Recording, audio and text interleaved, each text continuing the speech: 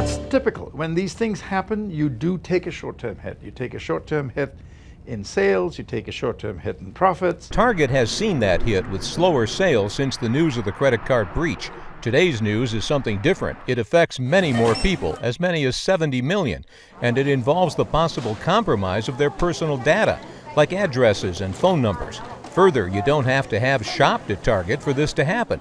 Any so-called engagement with Target, like calling the store or signing up for their email newsletter, could put you into that 70 million category.